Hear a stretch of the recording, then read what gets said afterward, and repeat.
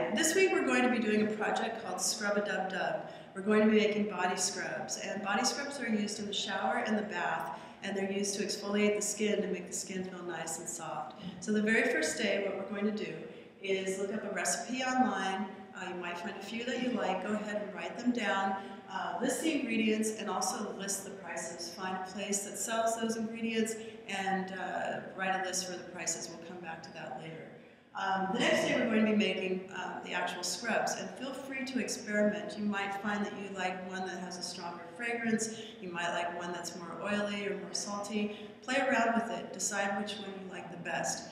And after you do that, I want you to give it a name and then also create a logo. And your logo will be going on this jar. It's a 6-ounce jar. You can put the logo on the top, you can put it on the side. Be creative and think about your customer. What will attract them to get them to want to buy this product?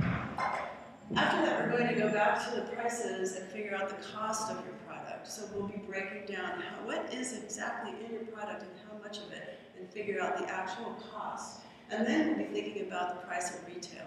What will your customer pay for this product? Is that realistic? And you want to maximize that price so that you can make the most profit. After that, we're going to be talking about the 30-second elevator pitch. This is your sales pitch. You want to keep it nice and short, and you want to captivate that customer. If you were stuck in an elevator with somebody for a few minutes, or actually 30 seconds, what would you say to them to get them to want to buy your product? So think about that.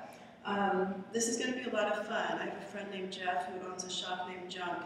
He's going to be coming in. It's a gift shop, and he'll be evaluating your products, and if he likes them, it's a good outlet for you to be selling those. So really do a good job on this. It's going to be a lot of fun, and I'm excited to see what you